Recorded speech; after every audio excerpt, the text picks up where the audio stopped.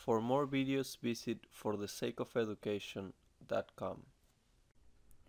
Alright guys, now we're gonna do this problem where they want you to replace the loading system by an equivalent resultant force and a couple moment acting on A right here.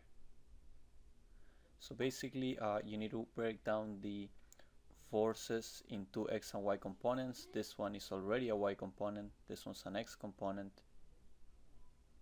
This will be the Y component of this one and the X component on this one. Now you know that this is 3 and this is 4, therefore this angle, let's call it theta, is the same as this angle theta, and theta is given by the tangent inverse of 4 over 3, which is equal to 53.13 degrees.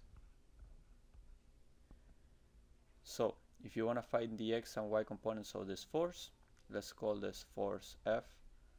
Then F in the X is equal to 100 cosine of theta, which is found, and F in the Y is equal to 100 sine of theta.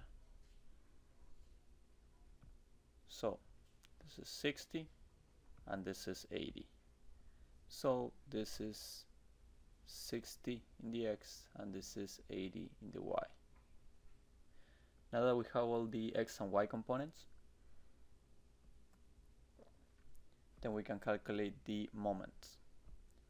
So the sum of the moments at A is equal.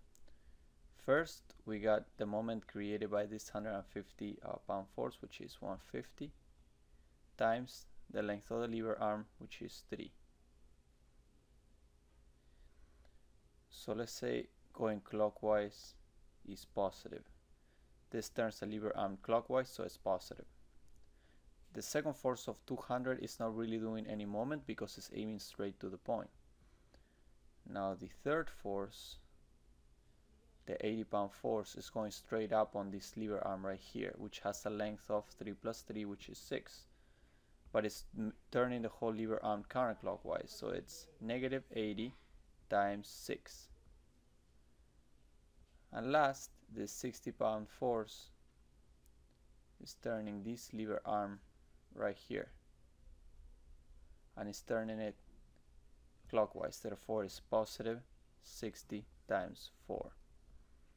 So when you add all these moments together, you get that this is equal to positive 210 foot-pounds, because the distances are in feet and the forces are in pounds.